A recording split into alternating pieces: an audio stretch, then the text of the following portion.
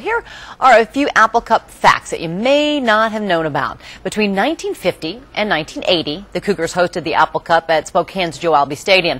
Up until 1962, the Apple Cup was actually known as the Governor's Trophy. The Huskies have won 64 Apple Cups. The Cougars have won 30, and there have been 6 ties. But the Cougars have won 3 of the past 4 Apple Cup games. And both Cougars fans and Husky fans are trying to make the best of this Apple Cup year, even though the two teams only have one win between them. KXLY4's Erik Loney live in Pullman tonight. Erik, tomorrow is like a bowl game for these fans, isn't it?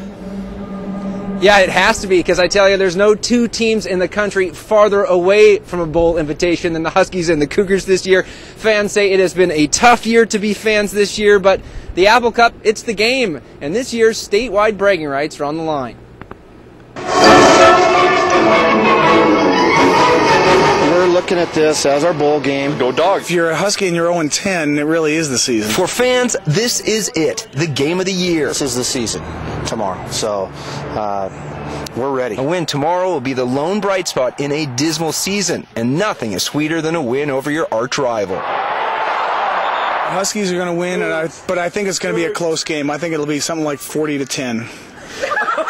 38-12, Cougs on top. For Cougar fan Mark Showalter, records don't matter, bragging rights do. He even taught his dog to hate the dogs. Husky! Husky! Husky! Good boy. But you know why Jesus Christ wasn't born in Pullman? Why? Well, because they couldn't find 3 wise men. Is it true I heard that Ty Willingham was only going to be dressing 20 players for the Washington State game this weekend?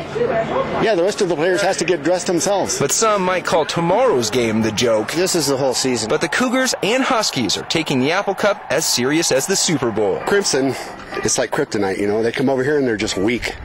They can't keep up with us. So I think the Cougs are going to win.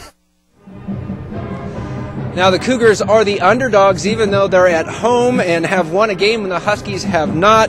Huskies are favored in Vegas by 7.5 points. Reporting live in Pullman, Erik Loney, KXLY4 HD News.